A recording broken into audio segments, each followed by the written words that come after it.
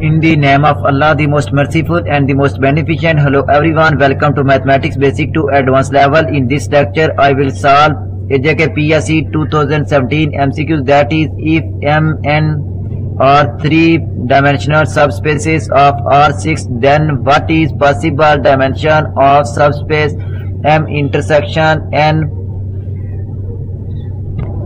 Solution, that is, as M intersection N subset M and M intersection N subset N, so dimension M intersection N less than or equal to dimension of M equal to 3, and dimension of M intersection N less than or equal to dimension of N is equal to 3.